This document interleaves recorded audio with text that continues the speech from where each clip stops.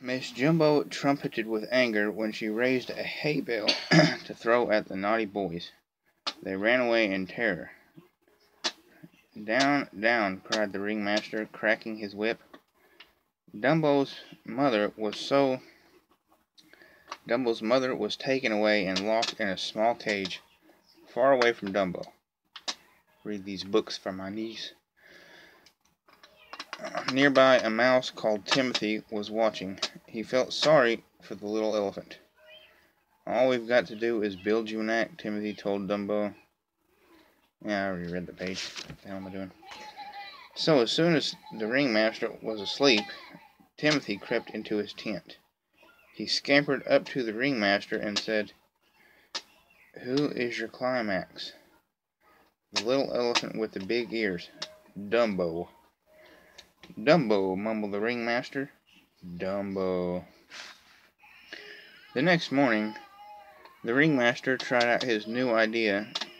He had all the elephants balanced carefully on top of one another, and Dumbo was to be the very top elephant, the star. But when Dumbo ran to jump onto the top elephant, oh no! He tripped over his big ears and bumped into the pyramid. The elephants crashed to the ground and the whole circus tent fell down around them. Bump, bump, bump. Now, the elephants were angrier than ever with Dumbo. But the ringmaster had one more idea. Dumbo could become a clown. So Dumbo was dressed like a baby and put at the very top of a burning building. The other clowns playfully pretended to be firefighters. They sprayed Dumbo with water and held a hoop for him to jump into. Poor Dumbo was terrified as he jumped. Down, down he dropped until he fell through the hoop into a big tub of sticky goo. The audience cheered and roared with laughter when Dumbo landed in the goo. But Dumbo was not happy at all. "We're going over to see your mother," said Timothy to cheer up Dumbo. Dumbo and his mother were overjoyed to see each other. Miss Jumbo put her trunk through the bars of her cage and cuddled her son, singing, "Yeah, you're welcome," singing a lullaby. But all too soon it was time for Dumbo to go. Sadly, he fell asleep and dreamed and dreamed. Hold on, guys. Hold on, guys.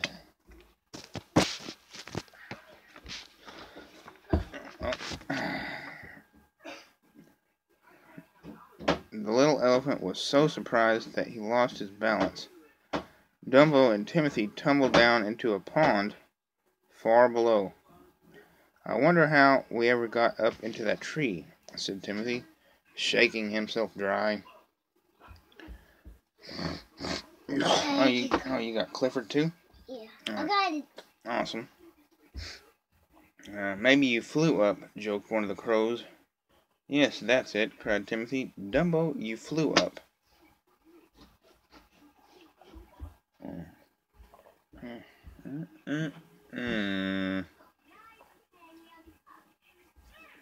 Oh man, there ain't nothing like coffee in the morning. Nothing like it in the morning to get shit done. The little elephant looked surprised. He couldn't really fly, could he? Timothy told Dumbo to believe in himself. Belly hurts. Why, your belly hurts? Belly hurts. Are you hungry? You've got cereal in there you can eat. One crow gave Timothy an ordinary feather and whispered, "Use the magic feather." Holding the feather in his trunk, Dumbo stood at the edge of a cliff. Before he could change his mind, the crows pushed him, and off he went. All at once, Dumbo was flapping his big ears, and he was flying. "Look, you're flying!" cried Timothy. That night at the circus, Dumbo stood at the top of a burning building. He didn't feel frightened. Now that he had the magic feather, he knew he could fly down safely. Timothy was tucked inside Dumbo's hat. "Okay," he said, "take off." Just as the little elephant leaped into the air, he dropped the feather and Dumbo began to fall. "Open those ears," Timothy cried. "You can fly. You can."